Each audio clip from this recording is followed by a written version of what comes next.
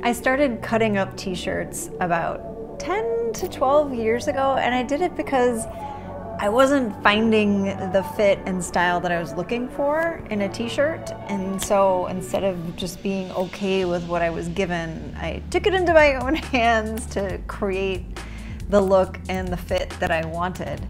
T-shirts can just be so boring and plain, despite whatever beautiful design is on the front.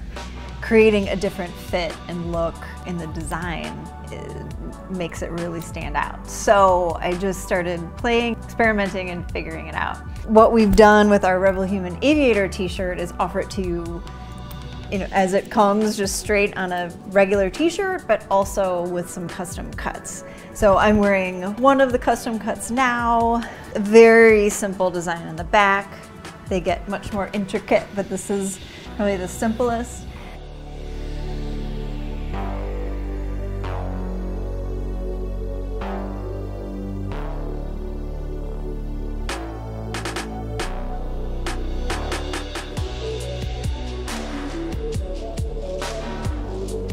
So excited to honor our Rebel Human Aviator on this shirt because she's just a badass and she exemplifies pushing back against the norms in society that are keeping people down.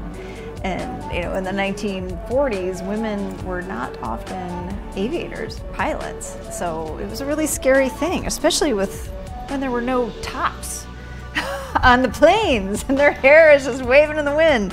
We imagine what it would have been like if she would have written on her plane, have imagined what her signature would be and have that down here.